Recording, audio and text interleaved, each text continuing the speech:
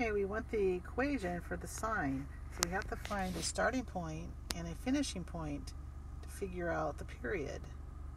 So we notice that the graph has been shifted. So I can right away I get my midline is here at K at 1. So K would equal 1. Notice that the amplitude went from 1 to 3, so the amplitude is 2.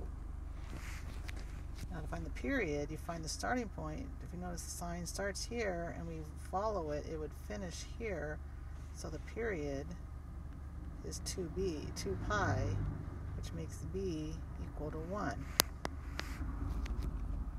And since we started at 0, h, there's no shifting, so h is 0. So the equation would be y equals 2 sine